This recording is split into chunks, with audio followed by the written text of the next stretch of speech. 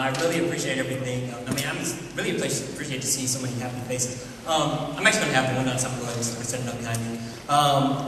You know, there's one thing that you're used to at a classical concert. Most of the time when you come to a classical concert, you know, the musician doesn't speak to the audience. And that's kind of, you know, that's kind of tradition, but, you know, I kind of want to break the mold today because I feel like there's much more of a musical experience when the musician connects with the audience. So that's what I'm going to try to do with you right now, and hopefully you can do some of that throughout the performance. And if you want to just, I'm going to ask for no boos, but if you want to boo, that's fine. Go boo. But I'm going to ask for no boos. But if you want to yell out, and express your happiness or whatever, that's fine.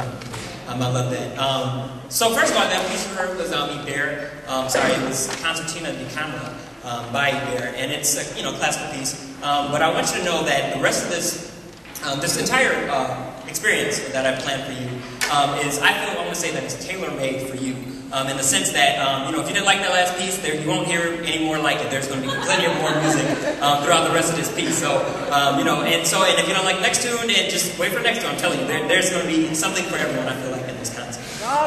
So, that's good. Thanks. One person yelling out.